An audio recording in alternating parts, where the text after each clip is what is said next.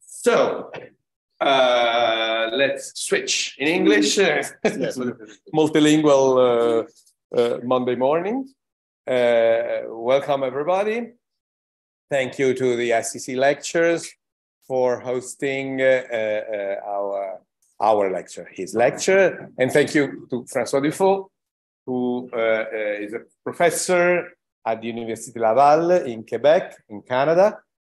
And he had a PhD at the University College London, in London, and he's been working for a very long time in Quebec, in the city of Quebec, in Quebec City, working in this particularly lively and courageous university, which is the Université Laval, old Francophone university, but really strong and powerful, although the distance from the rest of the Canada is quite strong. For our standards, for Canadian standards, it's very close. He's been our guest other times, but today is I'm particularly happy for his presence here because he will talk about a subject of study he has been cultivating since a very long time. That is the urban context of Canadian urban context, but with particular relationship with the incredible to our standards environmental context, whatever the word environmental may mean in our terms, the environmental context that Canada offers in Quebec, but also outside Quebec. François, thank you. So I'll switch to English for the presentation. Yes. And thanks, Sergio, for the invitation. When I saw the theme of the lectures, first, to love or hate architecture, I thought it was very interesting. And as if architecture was a person, and we would have to choose whether we like it or not. It's like a decent person or undecent person.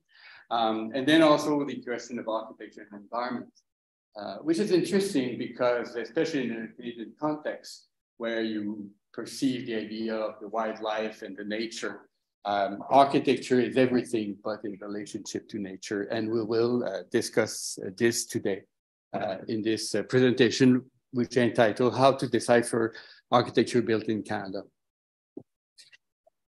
In the order of the world, Canada is a nice subject matter. It illustrates from the outside the progress of modern civilization with its Pan-American material comfort and a form of social discernment associated with Northern Europe. This political project offers a nuance to the United States, a more liberal Europe, a more collective America, which finds itself relevant to foreign eyes in its alternative experience among the evolution of Western societies.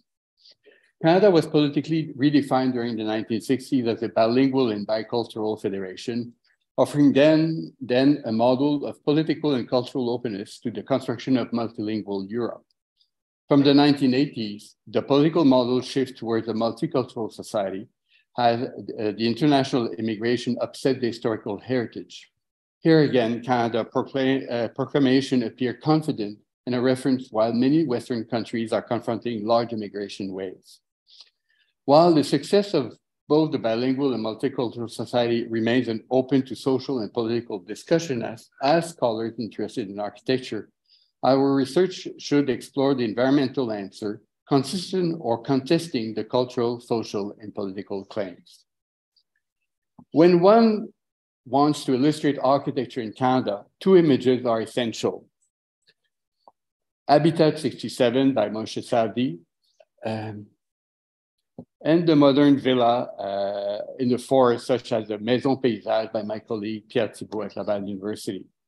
The first illustrate the urban utopia And the second, the environmental harmony, reflecting the benevolent image of Canada. Yet these projects are more exceptions than the everyday experience of the built environment in Canada. Conversely, the facade of Amsterdam, affixed in 2022 to a shopping center in Minton, Alberta, belongs to the universe of the North American suburbs. They evoke both the decorated sheds of Las Vegas, the limitation of folk multiculturalism, and a contradictory modernity between the decor and the experience. And you can see the plan in the corner where you realize that the facade has no relationship with the plan. This seminar is an opportunity to discuss various interpretations about a history of architecture in Canada, or as Scholar initially intended, the characterization of Canadian architecture. An argument discussed in 1971 by Melvin Charnier in his conference towards the definition of architecture in Quebec, which I sent a week ago. Following Charnier's critical observation about the production of a high and low built environment, or the gap between what the Portuguese call arquitetura erudita, or like erudite architecture, and a vernacular one, I will introduce a thesis developed by Anthony D. King on colonial cities. The following discussion is an attempt to provide a more robust framework for sorting the built environment, whether celebrated or ignored by scholars. Therefore, the seminar is structured in 4 parts.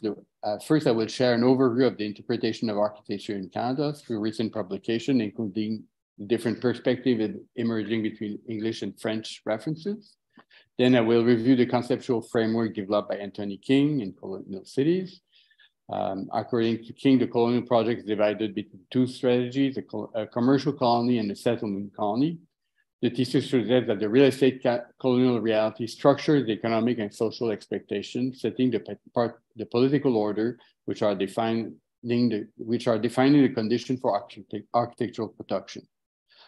This thesis contexts the current environmental issues or social inclusion agenda, which structures the discourse used by architectural professionals and scholars. While the presentation addresses a specific Canadian context, the discussion intends to lead towards a more general discussion of what to study and expect from architectural history. History of architecture in Canada, a moving target. The knowledge of architecture, its development and evolution remains in the first place the result of research and publication carried out mainly by university scholars, professors, and their graduate students. Laval University Library holds for the request Architecture plus Canada plus History, 344 publications, divided half, 52% in French and 48% in English. Only 10 research theses were conducted at Laval on this with these 3 words. When the search specifies architecture, Quebec, and history, the number of publications rises to 580, of which 90% are French and 10% in English. Here, the number of university theses increases to 124. The first observation on intellectual production reveals that for a silent discipline, such as architecture, the linguistic dimension and the cultural perspective frame out the gaze, the analysis, and the territories analyzed. The world of architectural publishing has experienced an exponential growth since the 1990s. To a lesser degree, it also occurred in Canada among French and English-speaking publishers. However, since 2014, for both subjects, Architecture Canada, Quebec, History, the results are more modest, respectively 23 and 42 publications, 23 for Canada, 42 for Quebec, including 16 research theses, whether a master or doctoral thesis for Quebec. By skimming over the title, the linguistic perspectives open 2 fields of investigation. Publication in French focus on specific topics, a building type, a city, a region, and a few architects' monography. Conversely, among the 23 titles on Canada, and largely written in English, there are 8 books that offer historical synthesis, 3 monographs, 3 case studies, and 9 titles where the word architecture is used as a metaphor to describe political project or social structure, which means about 1/3 of the books have nothing to do with architecture, but architecture is used as a concept. Out of the 14 books on... Just a brief interruption because there is a problem in the sharing of the screen. So okay, sorry. Really sorry. Yeah, just they can't say it from YouTube. Okay, they cancel from YouTube. Really, really sorry. No, that's not a problem. Not sure. I'm not nice enough.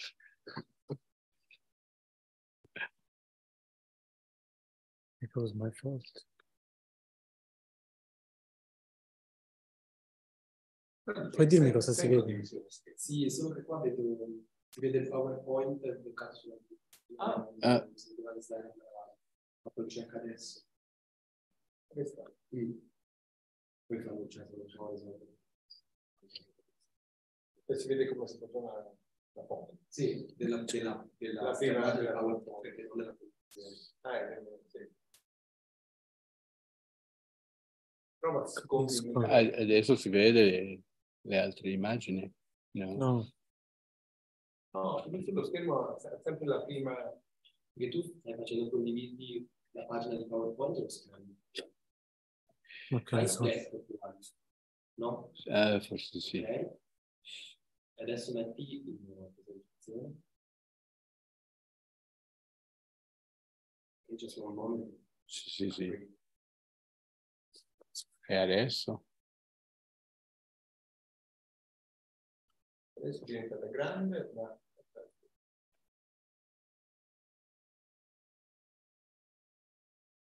Okay, no, one moment because okay. Okay. Now it's okay.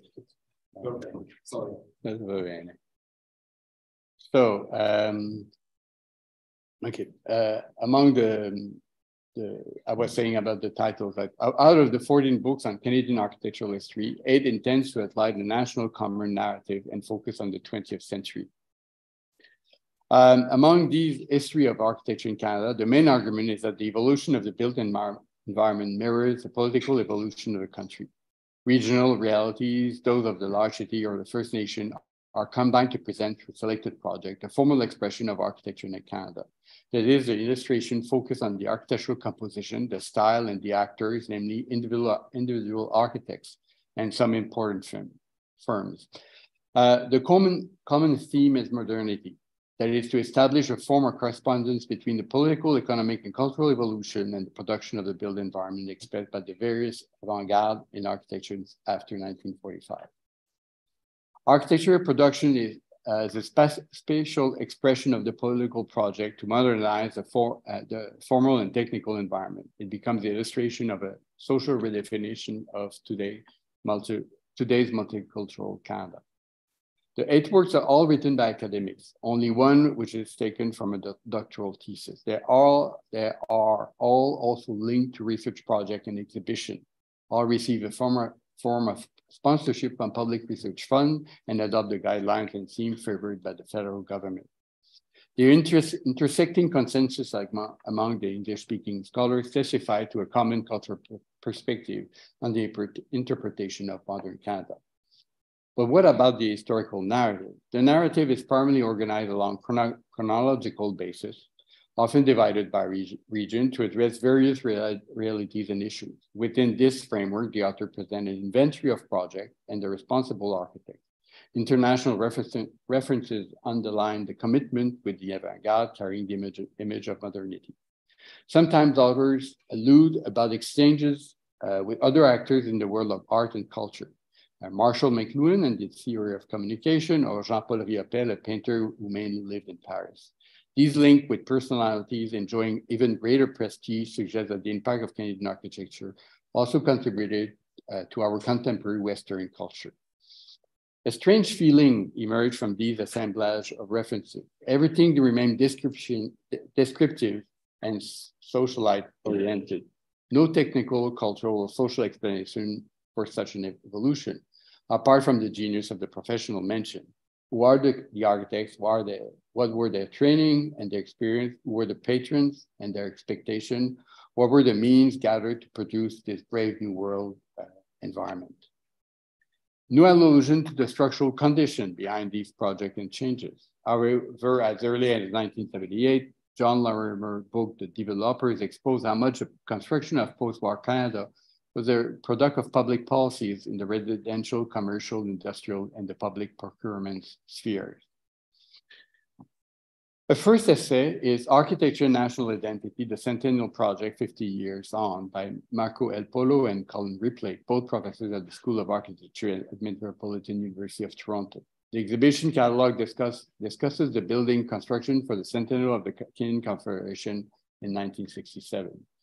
These projects intended to be exemplary and an answer to the report on the Royal Commission on the Advancement of the Art, Humanities, and Science in Canada, 1949-51, called the Massey Report. This document assesses in Canada the cultural and scientific development in the immediate post-war period.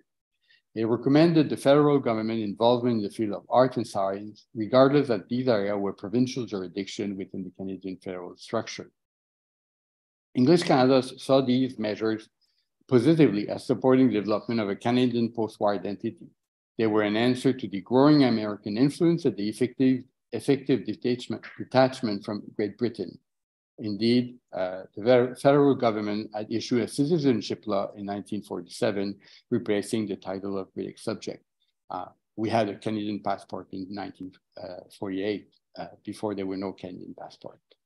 The 1967 Centennial Project were cultural and technical buildings, theaters, museums, and scientific centers, whose program and architecture were to display the emerging culture and the effervescence of the 1960s.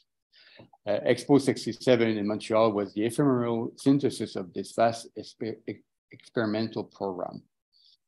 The authors emphasize, and here you have like all the projects located in Canada.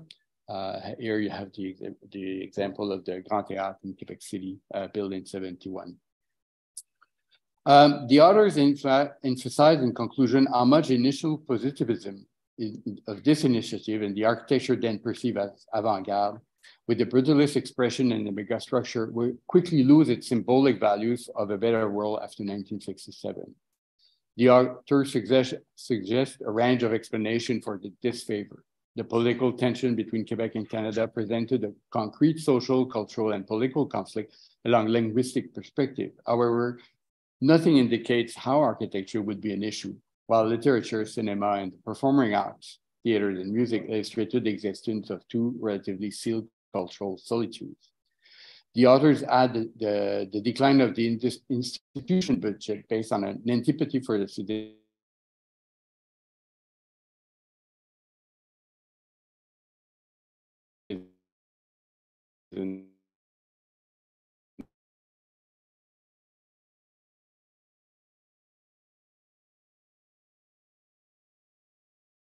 Only this final explanation engaged the responsibility of the architects and their client, original or subsequent, only finding that the mood of fashion to justify one or the other aesthetics. Two following books, Making Toronto Modern, Architecture and Design, 1895-1975 by Christopher Armstrong, published in 2014, and Competing Modernism, Toronto New City Hall and Square by Capellas and Armstrong, 2015, explore the modernization of Toronto in the 20th century. As the city became the Canadian metropolis in the 1970s, its experience became exemplary in defining, therefore, anything truly Canadian. Here you have, like, as a previous book, they all follow a kind of chronological order, and you have the table of content. In 1958, competition for the Toronto New City Hall was won by the Finnish architect, Visual Redl. This is indeed an exceptional work in a symbolic dimension, program, and construction. It also further illustrates the Scandinavian cultural hypothesis as an alternative to American influence for Canadian architecture. Toronto City Hall's symbolic contribution was comparable to the Sydney Opera in Sydney, Australia, another evolving British dominion. And you have in the corner the initial proposal by Canadian architect. However, the historical transformation exposed for Toronto since 1895 underlined the weight of American references. And here you have a series of examples of buildings from the late 19th century to the 1960s, or 70s actually. Underlined the weight of American reference. It defined most of the public and private architecture between the provincial parliament, the old city hall, the business, the factories, and villas of the elite. Some religious architecture and the best schools meticulously reproduce English neo-Gothic and Edwardian references. Toronto imitates Chicago, both before and after the construction of the Scandinavian City Hall. The consensus shared by real estate players, public administration, and professionals, including architects, suggests a durable common cultural, urban, and architectural culture, unchallenged by the sophisticated and natural architectural import. Similarly, these shared ideals appear, on the other hand, to be relatively indifferent to the original natural environment, to the history of the place, to the claim of multiculturalism profile of the new immigrant to represent more than half of the population. Architecture apparently remains unchallenged by individual identities. The two last books deal with the history of architecture in Canada. In 2016, as part of Modern Architecture and History collection, Liscombe and Sabatini published a volume on Canada. In the manner of making Toronto modern, the author proposed to legitimize modernity in architecture in Canada according to a chronological logic throughout the 20th century. That is to say that the historical framework considered modernization as a manifest destiny announced by the end of the 19th century through various exceptional and exemplary projects. The conclusion entitled Canada Modernist Legacy state that the transformation of the built environment reflects the shift from an economy based on natural resources, extraction as we saw before in the previous presentation, to one based on design expertise. No example nor fact support such an assertion. For instance, data from the Federal Statistics contradicts such a statement. Indeed, Foreign Architecture Commission counts for an average between 1% to 3% of contracts among Canadian firms. This chapter continues by globalizing allegory by quoting Le Corbusier, Moshe Safdie, and Frank Gehry. Frank Gehry was born in Toronto and immigrated to the United States. This underlines our architectural production in Canada is a part of a network of international exchange while recognizing the difficulty of defining a recurring characteristic of Canadian architecture. As the authors conclude, it is a moving target. Failing to find a common solution in the composition, the program, and the construction, the author present various work in architects which would form a constellation of stars with meaning remain to be defined. The good intention prevailed, consistent with the Brave New World allegory. Here as images, you have, of course, Habitat 67, you have the Galleria done by Calatrava for an office building in Toronto. You have the seashore of Vancouver with its high-rise, and you have the Northern Territory Legislative Assembly in Yellowknife with the idea of a political building representing First Nation isolated in the wood. It's interesting to have a parliament isolated in the wood, meaning that nobody can know what is going on, which is an interesting idea of democracy. Okay. The second essay, Canadian Modern Architecture, is edited by Elsa Lam and Graham Livesey. She's the editor of the professional journal Canadian Architect, and he's a professor at the University of Calgary. The book is organized around 4 axes. There are about 15 chapters written mainly by university professors and a few journalists from the field. The editorial framework is geographical. It alternates between national reading, the national movement, as you see, and reading on the scale of Canada to counterbalance with international influences in the second part. Sections 3 and 4 explore again the tension between regional experience and those perceived as more central associated with the populous province of Quebec, Ontario, and British Columbia. The editorial strategy avoids a unitary definition of the Canadian architecture, but as in the previous essay, it proceeds with the same succession of exemplary project and architect to celebrate sometimes emphasizing their local or global dimension. Here I will present just a few images of these ideal and what I call the modern utopia, with Expo 67 and a project for a Nordic town hall. So these were projects of the 60s and late 50s. These are images of Nordic utopia about how to colonize the North or settle in the North. So you see different ideas, like a building, like a wall to protect against the wind, and they try to make here in the corner you have a Eskin scheme of a very enclosed village, and then you have this kind of futuristic project for schools and office building, like it was from a Kubrick movie, and this is what a Nordic village actually looks like in Canada, which is like basically a northern suburbs settled in the Nordic environment. The chapter devoted to Quebec, where I live and teach, makes a political and cultural prosecution by asking the question about the existence of a distinctive architecture.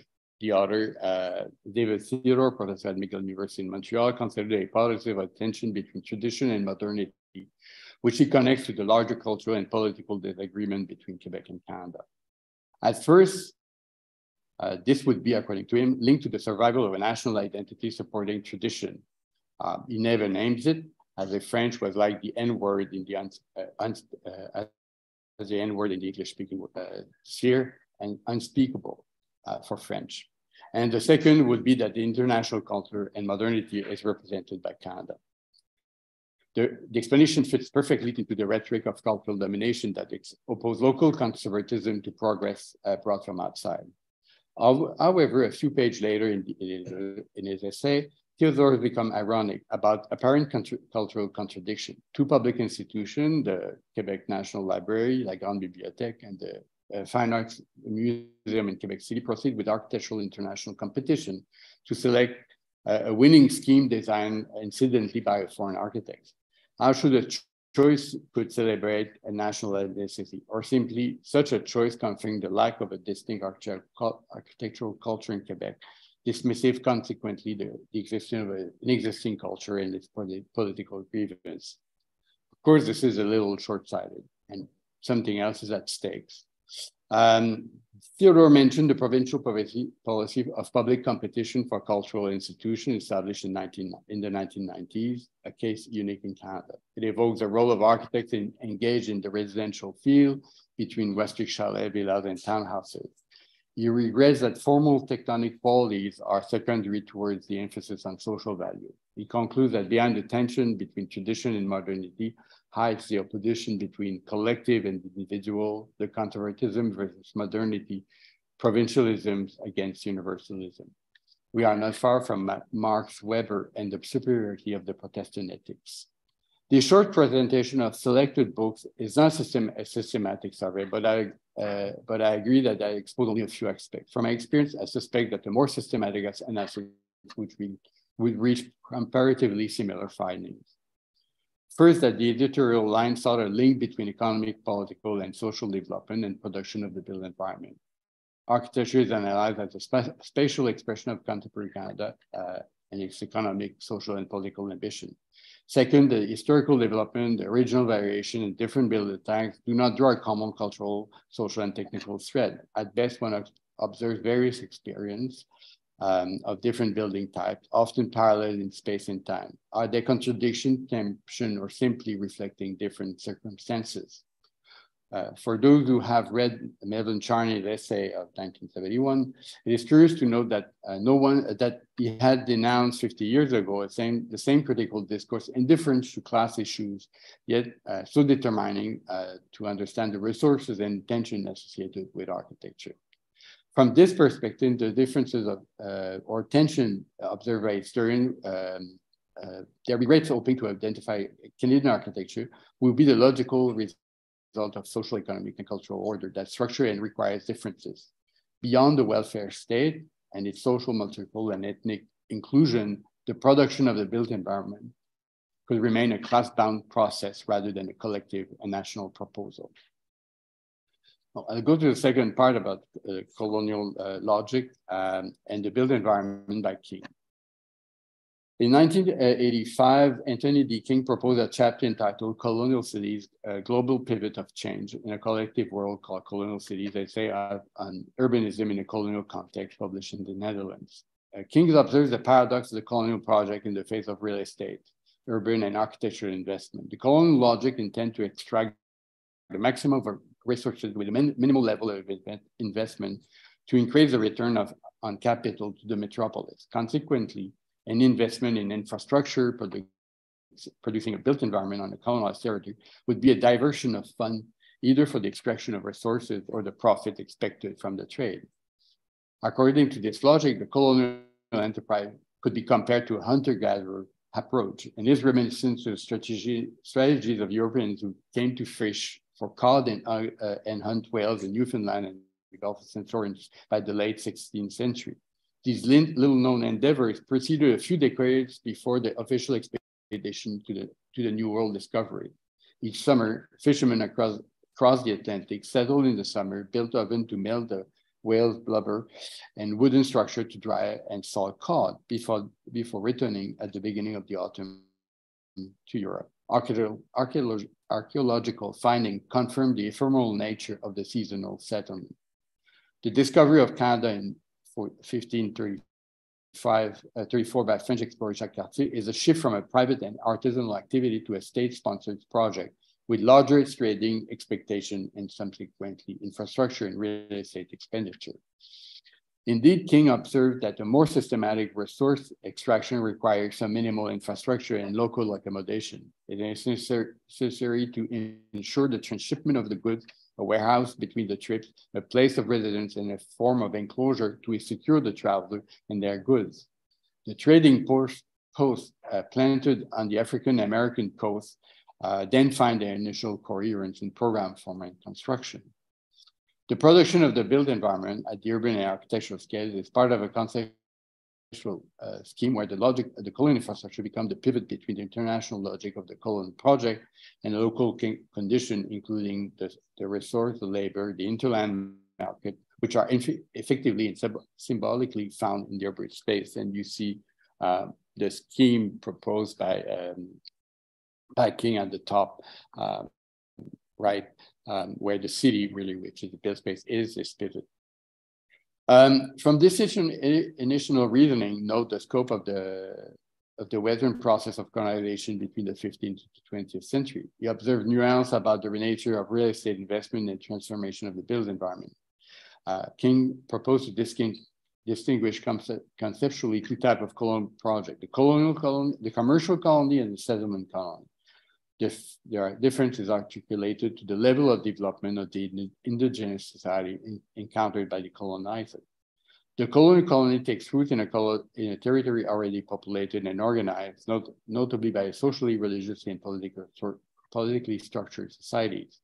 These indigenous partners support the extraction of resources, leaving the colonizer to direct his resources on controlling extraction and trade, including imports.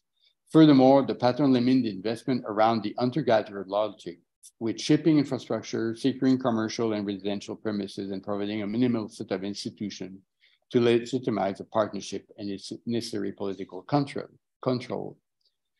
Conversely, faced with the absence of disappearance of an organized society, the colonizer must adopt a settlement policy to ensure both extraction, production, and international trading opportunities. The settlement colony requires the import of new inhabitants, settlers, or slaves.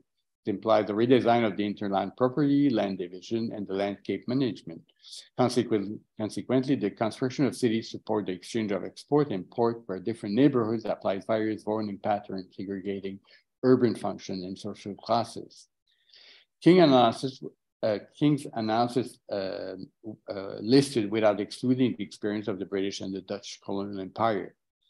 While Spanish, Portuguese, and French colonial experience differs in some respect, notably a religious conversion and the inclination to favor mixed race population, King's theoretical framework remained relevant and applicable to the urban and architectural dimension in these various colonial endeavors.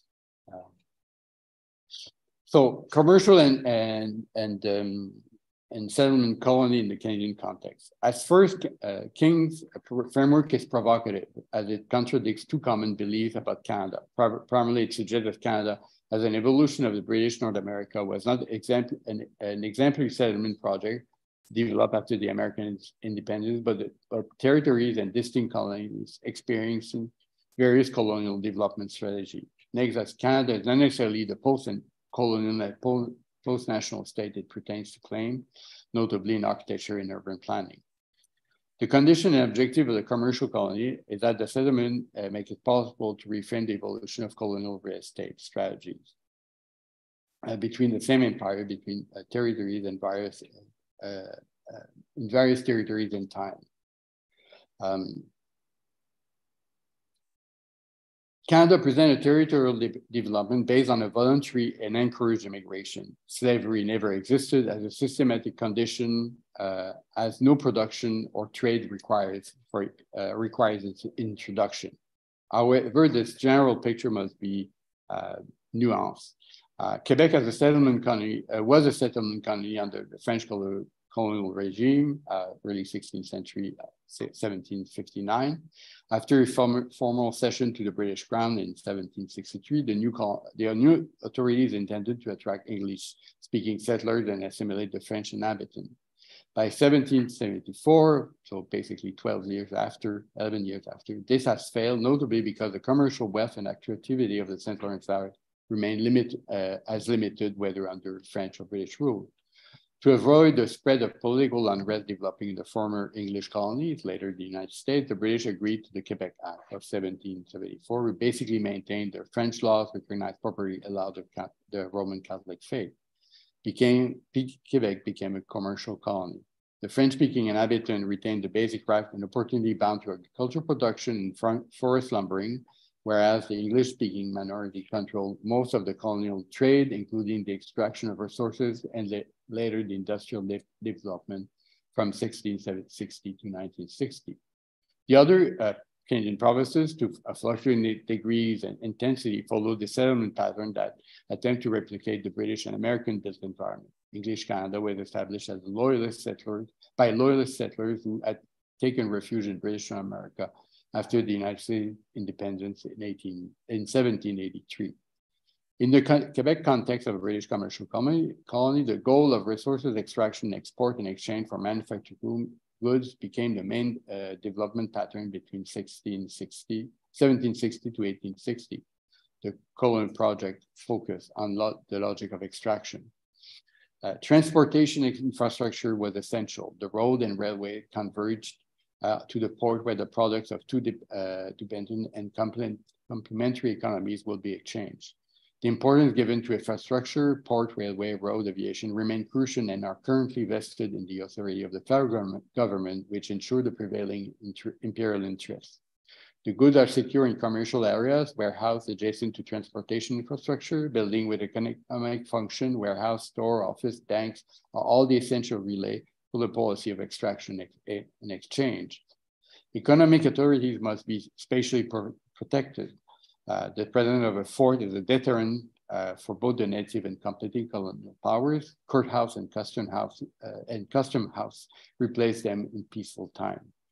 In this context, the colonial project itself asserts itself through the deliberate, faithful reproduction of the archetype of the metropolis. The toponymy takes up the name of the place, the shape of the city, and the idea of the time, the architecture, the imported types and archetypes. And here you have a few examples of this architecture, this official architecture of the settlement colony, where you have the bridge, the infrastructure of the port, the city hall of one neighborhood in Montreal, which was mainly upper class English speaking, and the housing of the upper classes under construction. The first colonial phase often resumed in simple construction. However, the political colonial authority required to display cultural and technical superiority, often expressed by a monumentality and a care with resources far superior to those conceded to the native for the same community's institutions. Their military installation, the administrative building, including the judiciary, the religious churches, and their denominational school, all underline their cultural and technical superiority in the face of the indigenous environment. Albert Memmi has noticed in Portrait of the Colonized how much town planning and architecture in the colonial context of French Tunisia reminded each day in silence the grandeur of the one culture over another to the colonizer as well to the colonized. The definition of neighborhoods includes spatial segregation between the native and the incoming immigrant. From one street or a full municipality, a wide city was reversed for colonial. It offered a shelter in which housing, social, and cultural services provided, church, school, hospital, and exclusive clubs. The environment structured local spatial solidarity among expatriates. Residential has sometimes to compromise with the climate and the material resources. The house of the elite would be faithful reproduction of metropolitan model and type, while the middle and working class would have to make occasional adaptation or invention. Urban planning and architecture reflected a form of relatively sensitive spatial segregation with expression of the two solitude, title of Hugh McLennan novel, Exposed Indifference and Separate Development. And here example of this native landscape built by the indigenous people, as you could say.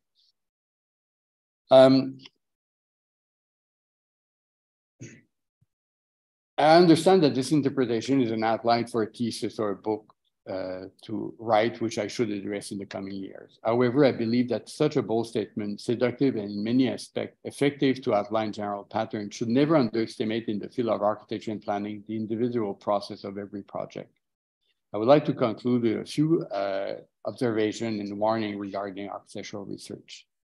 The commercial and settlement colonial conceptual patterns suggest some common strategies regarding the control of international trade, transportation, business district, administrative institution, and they differ in the extent of the white city and what is left to the native. The modern architectural and urban patterns between the need and infrastructure of the global economy and the resource left to the local one are surprisingly similar. Where Canadian historians were looking for the expression of a common identity capable of celebrating and developing a shared identity, King suggests the presence of parallel cultures linked to social classes and actors engaged, sometimes in a global logic, sometimes in a local logic on the social, material, and cultural and economic level. The evolution of built form, regardless of the scale and the nature of the sources and the ambition of the solution, are not displaying tension and contradiction. They simply reflect parallel coexistence of contrasting production conditions, a global architecture and a local vernacular practice. The paradoxical condition of the global architecture is that its cultural authority requires to be faithful to external models, but at the same time, the less intervention is original and adapted to the context which it seeks to ignore while exploiting it. Conversely, vernacular production with limited material, financial, and cultural resources must confront a dilemma between assuming its condition and adapting and trying to prove its legitimacy through fragmentary and symbolic imitation. This apparent class-bound structure operates, in fact, the large spectrum of the middle class design option. So as you see, you have in theory these two models, but what happens is that they overlap. The architectural project is a process of choice summarized by the design concept. In this process, different issues meet, are combined, and oppose each other: the program, the composition, the construction, the legal and financial condition, and different scale between at different scale, the territory, the urban logic, the building itself, and its interior fitting. The role of the architect is marked out by the trust and courage of the client and the collaboration of other professionals, engineer, plan planners, other consultants, for whom is often ensured the coordination of decisions complementary to the subject. Architecture is an international culture and a local practice, site-specific and confronted by historical circumstances, where the past and the present are challenged by the speculative perspective on the future of the development. Suddenly, every project is a prototype, and singular endeavors where individual choices made by the architects and clients are gambled with the current and future circumstances. A wide range of design solution reflects the presence of unrestricted social opportunities, a narrower one, a more effective control, and class segregation. Within those choices, practical decision should not underestimate the weight of symbolic components as they display of social and cultural aspiration. Indeed, immigration in a settlement colony is largely rationalized around the possibility of transgressing the original class boundaries. The notion of social class, as developed by Bourdieu, suddenly offers meaning to the concrete choices invested in urban architectural form. Therefore, architectural design is not about the effective identity, but the aspiration for social status, regardless of gender, race, ethnicity, or physical handicap. Finally, the interest shown by architects, by Canadian architectural historian for the international current, and its dissemination raise an interesting question about their motivation.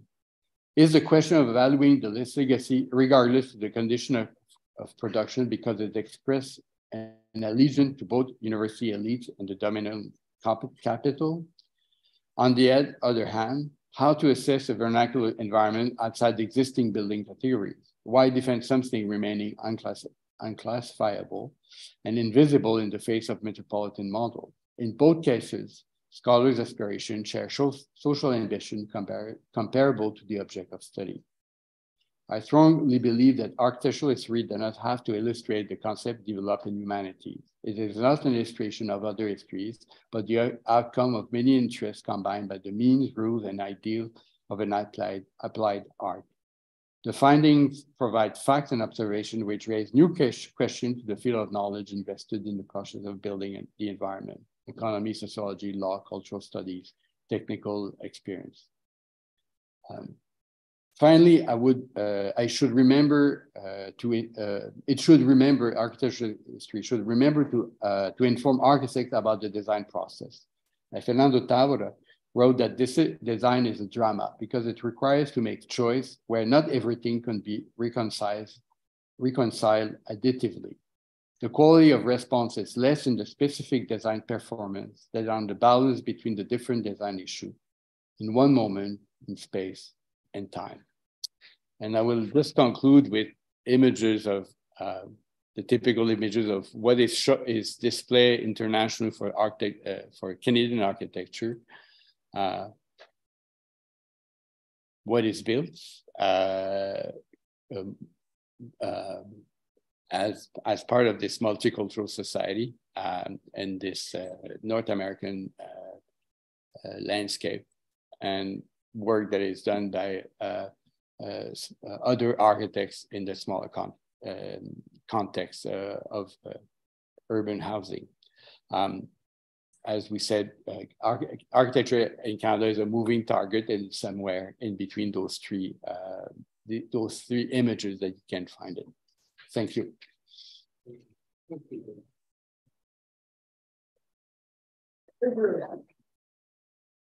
Thank you. Don't know if yeah, maybe. Thank you very much, François. Thank you for this quite important. Non si vede la faccia inquadrata, quindi non si sa se sono inquadrato, ma ci sono? Ok. Ah, sì, lì sopra, sì, è vero. Ok. Sei qua. Sopra. Thank you very much. No, va benissimo, basta che ci sono.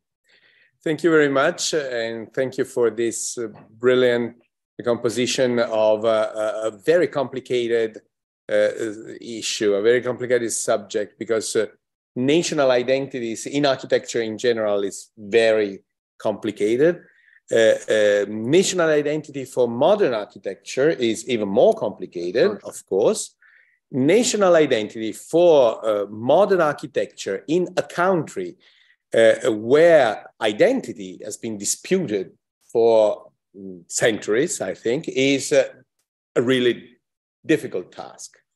So your recognition was particularly brilliant, but also challenging on many, many aspects. If we consider the differences between, well, the banal difference, banal from this side of the ocean, banal differences between Toronto and Montreal, for instance, which are absolutely obvious. I have one question which has to do with national identity, which has to do with the built environment, concerning the books that you presented, the researches you presented. As far as I know from some of the books I know, for instance, the one from Michelangelo Sabatino, and from what you described, Canada architectural identity has always been regarded as an urban architectural identity. I mean, we see Montreal, Toronto, Quebec, and then Winnipeg or Calgary or Vancouver, and they are cities, although not on a super metropolitan scale, such as a Chinese scale today, but they are cities, they are well-configured cities, while those debates quite rarely include the consideration that, I don't know, half of the population, more than half of the population, less than half of the population, Canada population, lives outside an urban context. I'm not meaning the far north, living in the ice or something like that, but in very small cities. Now I was checking that even Vancouver, which is for us a symbol of metropolitan stimulating city, is something like 500,000 inhabitants, less than Turin, Vancouver, one of the meccas for us. So do they consider this other face of Canadian way of building the environment, for instance, in terms of infrastructures, for instance, in terms of, well, light and heavy infrastructures, both of them, but also, for instance, in terms of, if not cities, we can say towns, villages, all the scale of that, well, we know are operating in different kinds of territorialities in Europe too, but in Canada in particular, I think. Well, I think at first, the main interest in large cities is really linked to the colonial system, because this is where the power is. And this is where you produce an architecture that is comparable to what is built in the countries that are controlling Canada. So therefore, before the 1914, for example, the main trade partner was Britain, and then Canadian cities tend to imitate Great Britain. And then between the two wars, it shifted gradually towards the United States. After the Second World War, it became the United States. And until recently, the idea was that China would become the next main commercial partner. And so Canadian cities would have to copy Chinese cities. And it's interesting in the case of Vancouver, one of the big influx of immigrants in Vancouver was when Hong Kong was announced to be retroceded to China. And Canada offered basically to Hong Kong citizens to buy a condo, so buy a flat and get a passport. So you would become investors. And therefore the city was, and suddenly in order to allow these people to buy property, they reduced the size of the flat. So the minimal flat would have to be about 60 square meters, and then it was reduced to 35. And this is not a racist comment, it's simply more a capitalist measure, you know. So I think the interest is really about that. It's really like the main focus is on the big city, because it's reassuring. It tells us that we are part of the first world, And scholars are part of the first world, and this is their main interest. The second thing is that, in effect, regions and smaller cities are under a colonial order. They have massive investment when it comes to extract resources, exploit resources, but otherwise they don't have any more. They don't have resources. They're relatively poor, and they have little economic power. They have little authority. They have very few professional. They have, for example, you have to understand that in Canada, cities are not autonomous government level. They are created by provincial government. So they are under the jurisdiction of the provincial government. They're not like the comune. There's no tradition that the commune could do something. No, the villages or the small town, they depend. So whenever they do a project, they will do a project because the federal government has decided that we do invest in certain thing, and then they will pay for 1/3, and the province will pay for 1/3, and then the city will pay for 1/3. And so every urban development is always governed by upper government and organized by upper governments. So that explains also that small towns have very, very little means and very little ambition, very little knowledge. And further to that, I mean, all the post-war development engineered by the federal government was the suburbanization of Canada, which means that these municipalities are even in a more difficult situation, that they tend to be very spread out with very low population, very low density. So all their money goes to support unsustainable urban system where you have very large distance and very low population. So of course, there's no money for architecture, or very little money for architecture or for projects. And so that's probably one of the reasons why the gaze of scholars and others is not about that. But also, I think it's also that as scholars and university professors or architects we tend to belong to a social class, and we share some number of values and images, and these provincial environments are not providing the symbol to which we could pretend to belong to, and so it's why it's simply ignored. Of course, the discussion could be. It's more complex in the context of Quebec when you look at what was built by the religious architecture, because the Catholic Church had a long tradition of building institutions which were sometimes very ambitious, regardless of the size of the village, but that's another story. But I think in general, there's a complete disregard. Or is that a disregard? There's a lone interest in trying to find in Canada something that showed that we are part of the first world. Okay. And as long as it reproduces something else, we feel better about ourselves because we achieved something. And therefore, the whole issue of the national identity becomes very difficult, because the national identity is about being somewhere else, something else.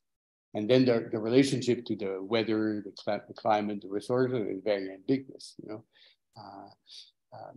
if you do, I mean, even if you do a simple thing like the kitchen renovation, if you really want to show your status, it's not, you won't use a natural stone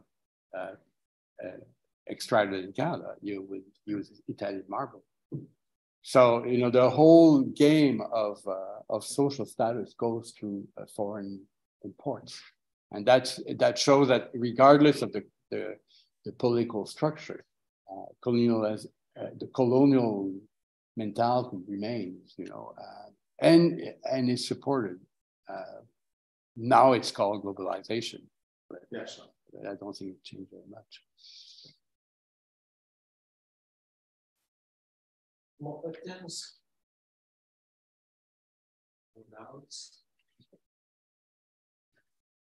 But I think the fact that Canada is peripheral, at the same time, it's not at the center of where anything is really happening, especially in architecture. Studying the Canadian context with its limitation, raise interesting question about what is architecture, what it provides, what is urban planning, what is planning, why is the land is managed, what is the relationship to the environment. And sometimes because you are on the periphery,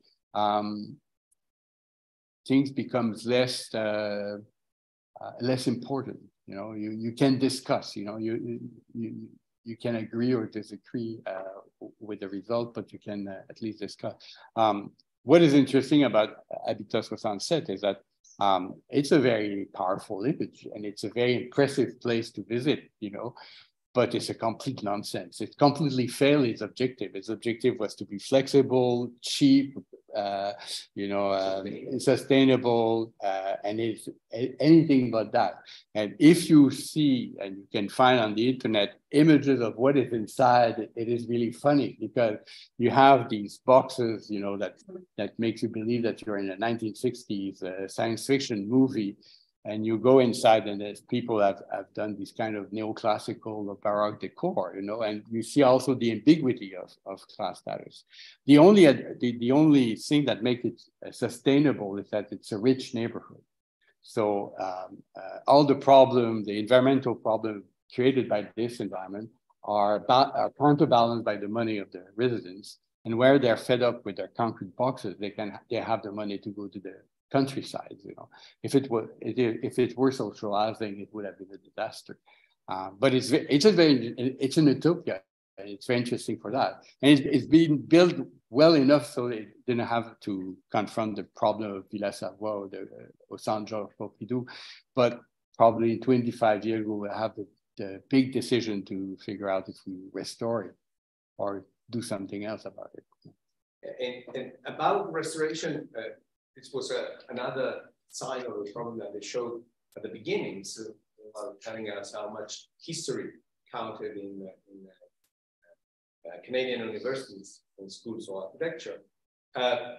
It is also interesting how Canada is building its own notion of heritage, because obviously it's an heritage that, for some parts, the neo-Gothic skyscrapers in Toronto is shared with Chicago and with all the rest of the United States.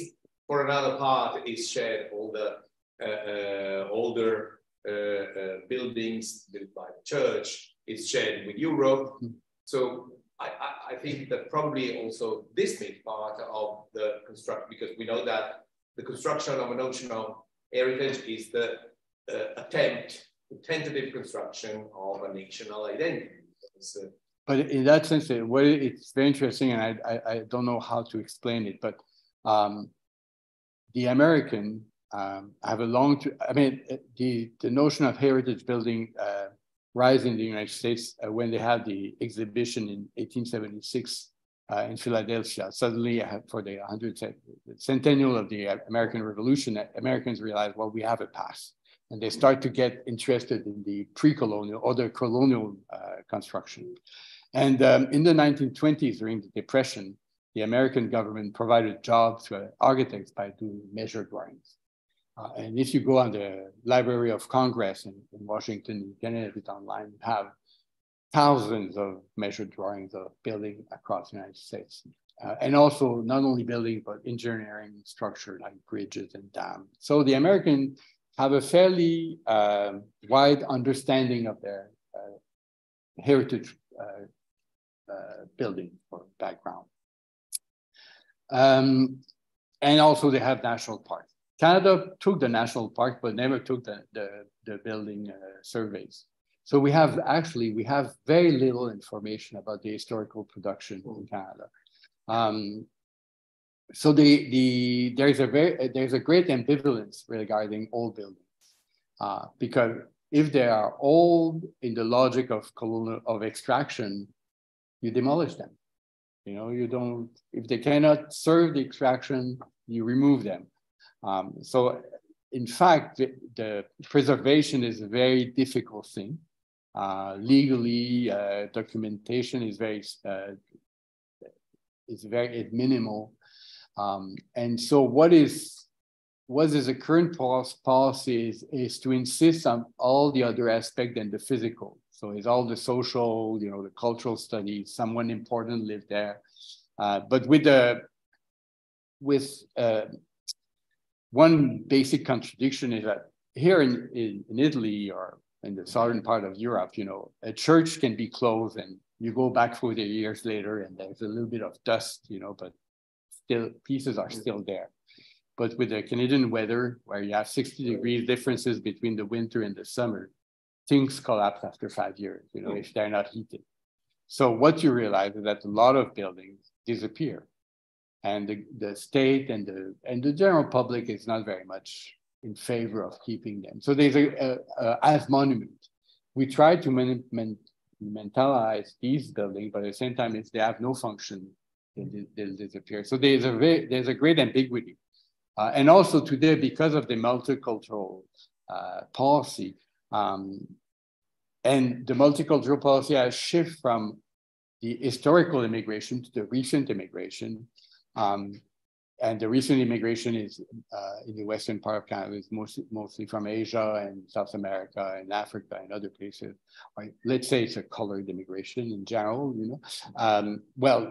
something built by Danish settlers in the 19th century has very little interest because it doesn't participate to the current discourse. So there's a great ambiguity related to heritage, because how much it would supply the current discourse or how much it contradicts the current discourse. And so it's a difficult case. Yeah. And when it comes to modern architecture, it's also even more difficult because we imported a lot of construction techniques either from the United States and Europe in the 1950s and 60s that proved to be quite ill adapted to the Canadian weather. So you have to restore something that was badly built, and it then turns to be extremely difficult. And if nobody has said that, I have one more curiosity. It's not a question, but a curiosity: the Parliament in the wood. Yes. What is that? It's a parliament that was in Ottawa. No. That's a local part. It's a provincial parliament. Provincial. The Northern Territories. They got a parliament about 20 years ago, and they built this new parliament outside of the city. But is there a city around? Well, there's a city that is about probably. Because there must be an. No. Well, there's a Yellowknife that is a city probably of about 20 or 25,000 people, but it's unreachable without a car. Okay. So it means that the parliament is. Is like it's like the Castello di Rivoli. You don't go there to discuss with politicians, if you have no purpose. The images you showed are fantastic. Yes, and it's an ideal democracy for the world. Exactly, it's an idyllic image, but it's an extraordinary contradiction in terms of democratic process. How do you isolate completely members of parliament from the citizen? And in that sense, there's a lot of these contradictions in the relationship to nature and this kind of how nature is used actually to isolate people. Yeah. And that's an interesting part. Yeah. Yeah, sort of had a question about this. I wonder to what extent nature or any idea of nature plays a role in these discussions about architecture and national identity that you presented. Is there an evolution in ways of representing the way in which Canadian architecture was influenced or reshaped nature?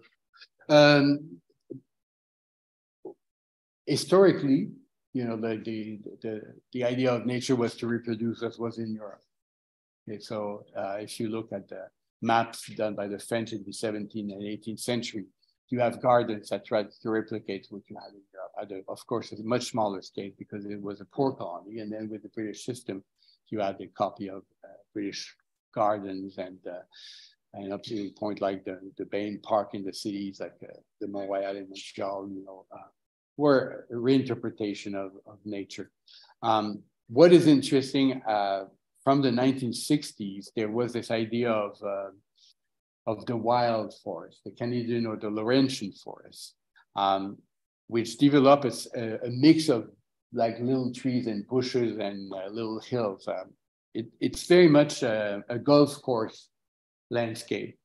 So it's a very, it looks natural, but it's completely fake. And it's very much used to, really as a segregation by separating, because you don't cross these bushes, you know, you cannot, they become barriers. They're very nice barriers, but they become barriers. So it's very interesting when you have all the discussion about inclusion. The social inclusion never translates into spatial inclusion. And that's really one of the great contradictions of the Canadian society, that we practice spatial segregation and we talk about social inclusion. But it's all done in a very nice way. Because we are nice people. Yes, of course. Like our president learned from your president. Well, I mean, I think you all heard like the little lessons. You can be rude, but yeah, exactly. But you all heard about the little lessons Justin Trudeau gave to Mrs. Meloni, and it's very interesting in the sense that it's all very trivial. Yeah. And you wonder how much actually the trivial part is a way to avoid real issues. And we like to be trivial also. This is definitely. It's nice. Okay. Okay, thank you. Thank you very much.